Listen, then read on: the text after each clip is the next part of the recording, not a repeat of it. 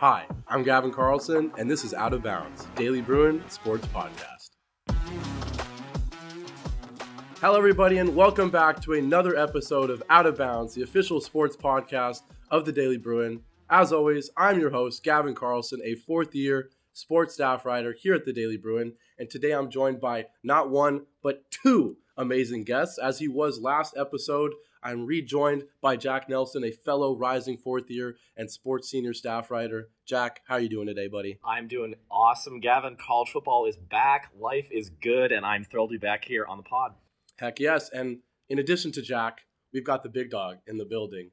My boss, the top sports editor for the Daily Bruin Sports this year, Joseph Crosby, is here. Welcome to the pod. How you doing, buddy? Thanks, Gavin. I'm happy to be here. Happy that I could, make it on this episode after missing the first one. Glad to be back on Out of Bounds for the first time in like 6 months. Heck yes, we are very excited. This is probably going to be around our normal lineup for most of the football season, so we're really excited to be bringing you episodes all football season long. I talked about it in the last episode, but make sure you check out the Daily Bruin YouTube channel because not only are we posting the audio podcast on our usual podcasting platforms, we are going to be posting basically all of our episodes on the YouTube channel. So make sure you check out Daily Bruin on YouTube, like and subscribe, all that good stuff.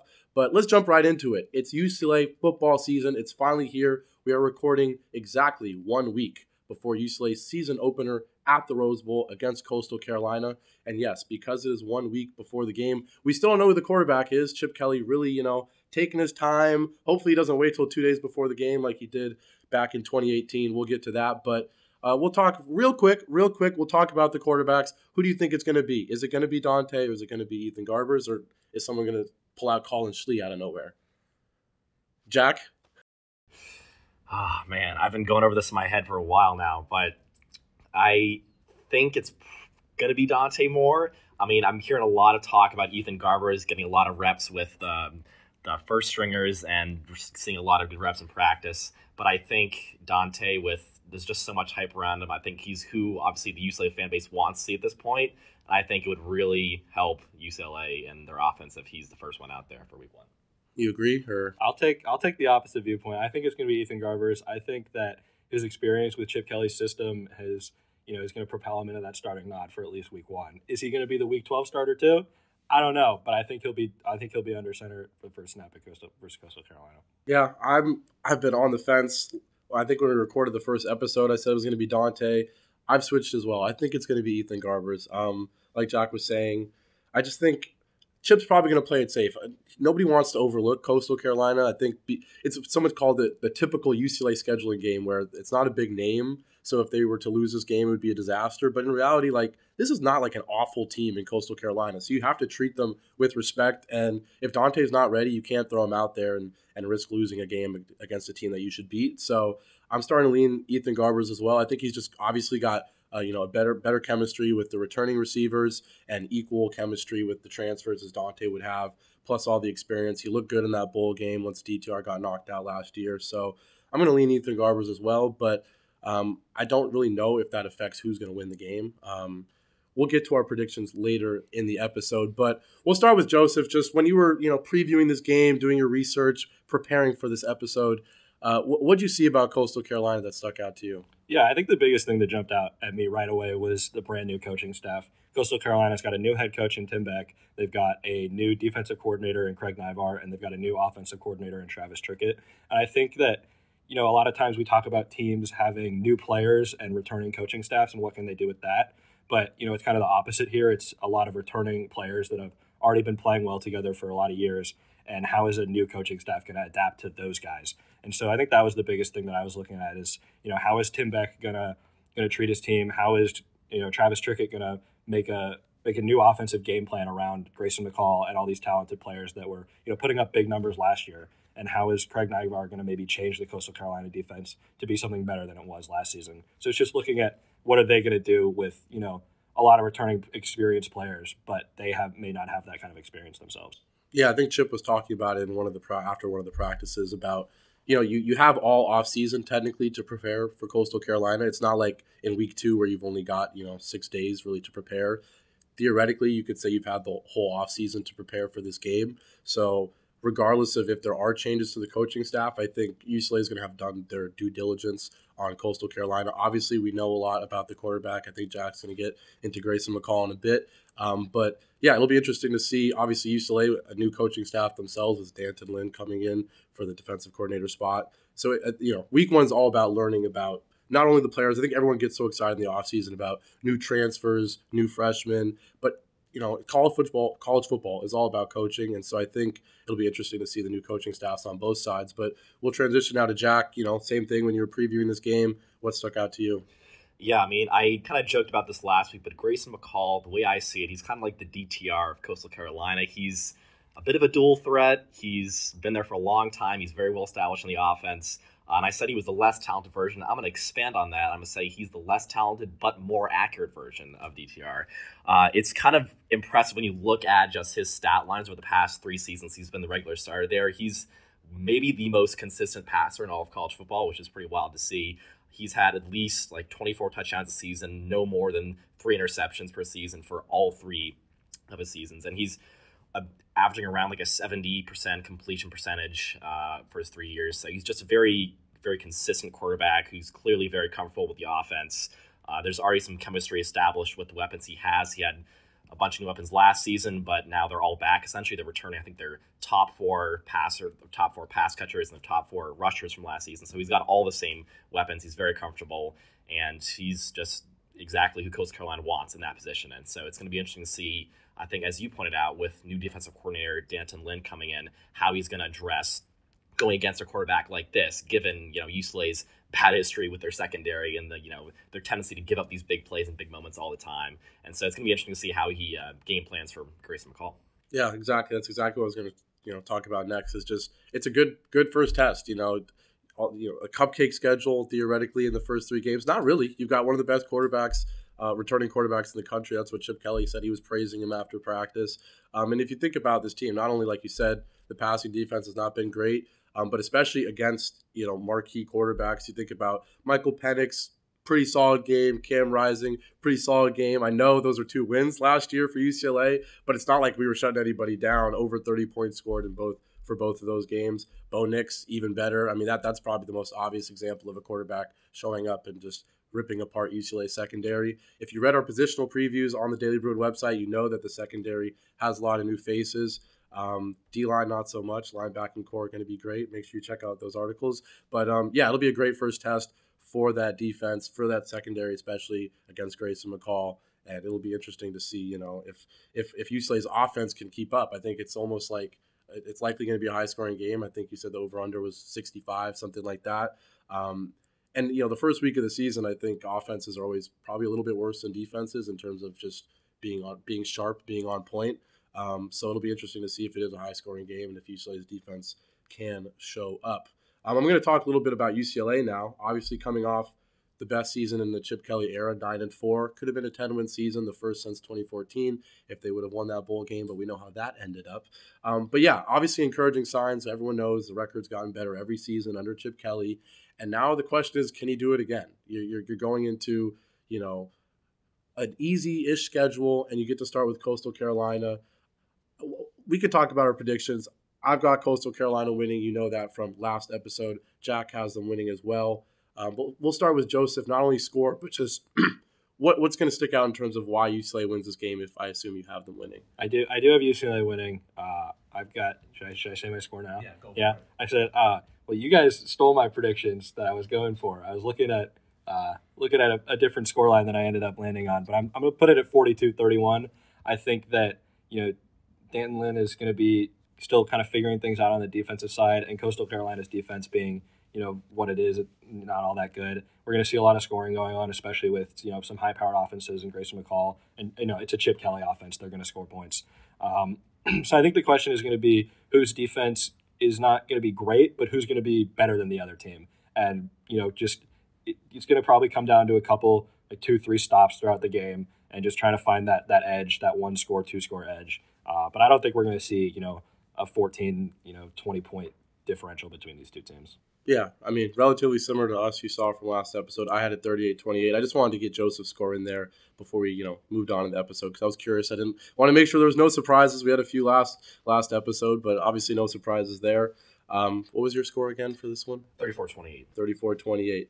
We could talk now about, for UCLA side of things, a lot of new faces, especially offensive skill positions. We know about the transfers. We know about Carson Steele. We know about Jamichael Sturdivant. We know about Kyle Ford.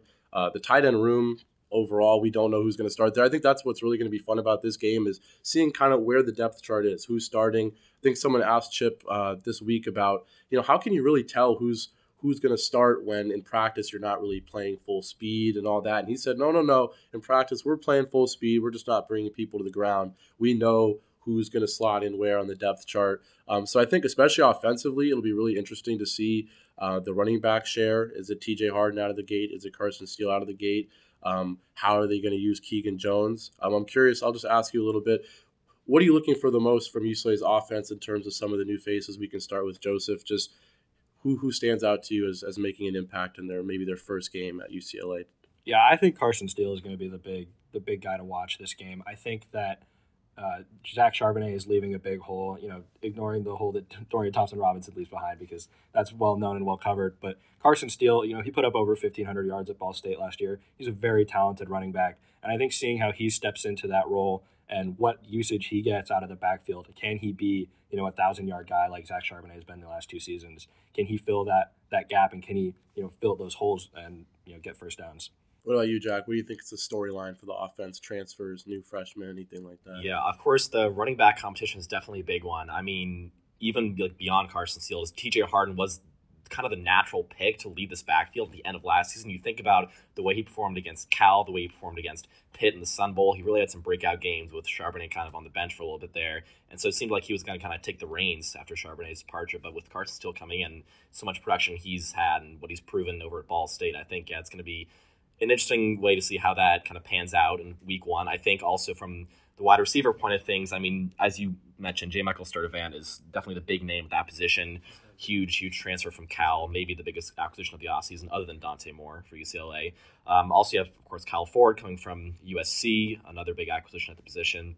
Those are both guys who can be big red zone threats. So I'd love to see how they operate in the red zone and be able to create some separation and really get some big scoring plays for UCLA. And then you also have guys like Cam Brown, Hudson Habermill. Those are guys who have been really reliable for chunk plays in the past. They can really move the ball down the field pretty well. And it's just going to be interesting to see how UCLA kind of deploys those weapons, especially, depending on who they end up playing at quarterback week one. Yeah, I mean, I'll add, obviously, the skill positions, it's going to get all the headlines, and it's huge, especially when you have an unknown at quarterback. If it's a true freshman at quarterback, you need support from your running backs and receivers, of course.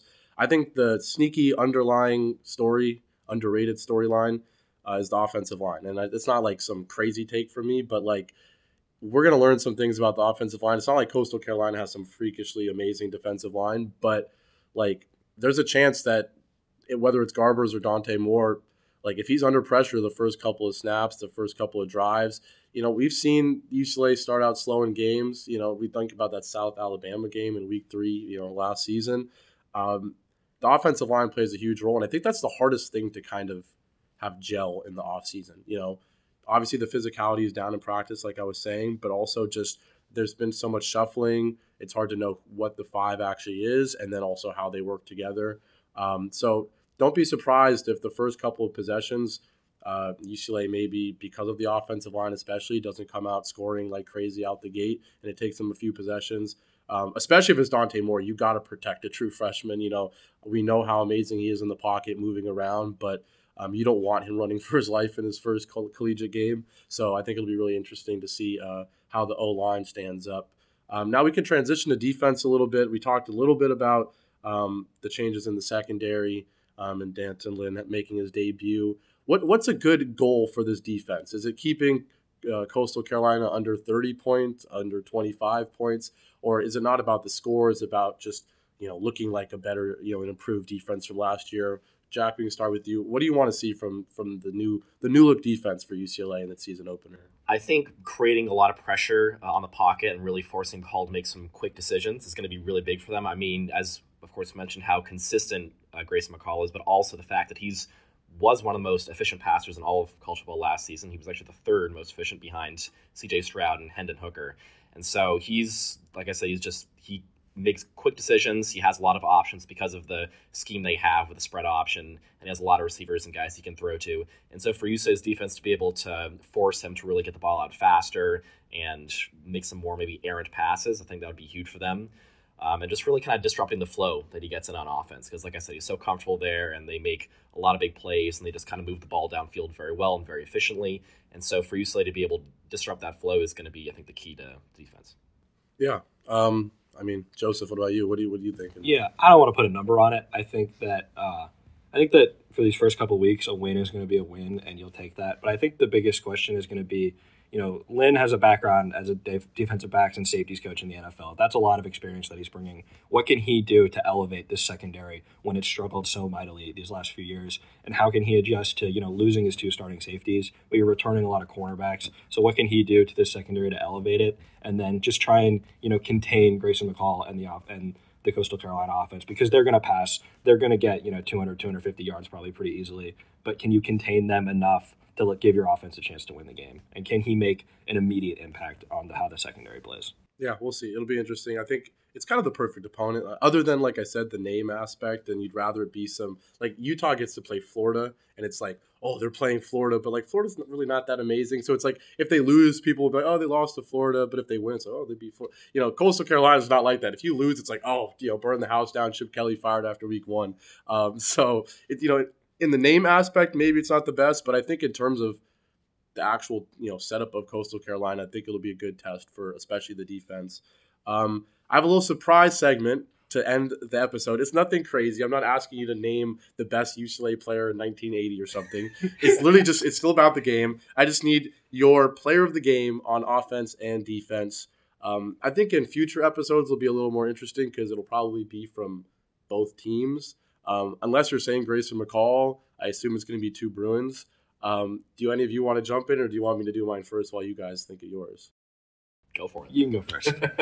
Okay, so on offense, I'm going to take TJ Harden. I'm going to take a returner, a returning player. I think that's the safe route, just to make, there's a lot of changes, like we said, offensive line, who's going to be the quarterback. We don't know. I think if it's Ethan Garbers handing the ball off to TJ Harden, throwing the ball to TJ Harden, that's about it, as much continuity as you're going to have on the offensive side from last year, especially in that bowl game. We saw how TJ Harden played the entire game and how Ethan Garbers played on that last drive. So I'm taking TJ Harden as the player of the game on offense. I think he's going to have a solid game. And whatever the split is with Carson Steele, I don't know. I feel like there's going to be a lot of opportunities for both backs in this season opener. So that's my offensive player. What about you guys? Who do you have as your offensive player of the game for week 1 against Coastal Carolina?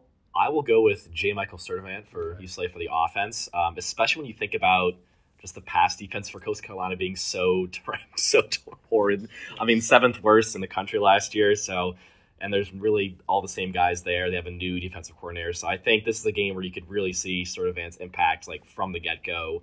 There could be a lot of big plays, a lot of big passes, especially if it's like an experienced quarterback like Ethan Garbers, or if they want to go the Dante Moore route, and then they have like a guy like that who has so much talent and so much skill in the pocket. I think it's just really big breakout game for J. Mike. And then I think defense, Latu probably. I mean, a lot of people have been picking him as a potential Pac-12 Defensive Player of the Year candidate. He obviously had a big boost last season, and he's got a lot of skill and experience at the linebacker position. And he leads a pretty good linebacking group for UCLA this season, so I think he could definitely be a candidate to really have a great game here. Joseph, you can give me your offense and defense if you're ready. I'll go the dark horse offensive pick. I'll go Keegan Jones. I think that he's gonna be that Casimir Allen type guy. He's gonna be running routes, taking handoffs, maybe hit a jet sweep every now and then, and he's just gonna run roughshod over this Coastal Carolina defense in every way that he can. So I think I'll take him, dual threat out of the backfield, out wide. He's gonna be the guy that excels on offense for the Bruins this week. I like that call. I mean, I feel like he's improved a lot. I remember earlier in his career, undersized, kind of didn't really know how to use him. He wasn't really a fully developed running back.